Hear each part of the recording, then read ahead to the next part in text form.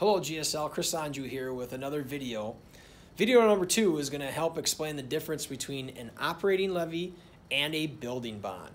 I think we still have some questions that come up between the difference between the two, and so hopefully this video will help explain the difference between the two. The first one that we like to say, or the first thing that we like to talk about with the difference between the two of these, is that a levy is for learning. Bonds are for the buildings.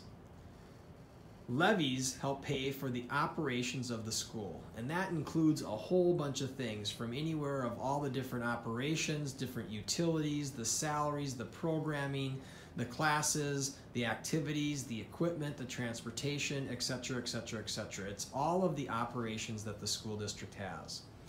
The bond help pay for the bricks and mortar of our new building facility that we had here finished back in 2017.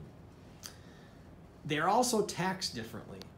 The tax on an operating levy only tax the house, the garage, and 1 acre, whereas a building bond taxes the agriculture land.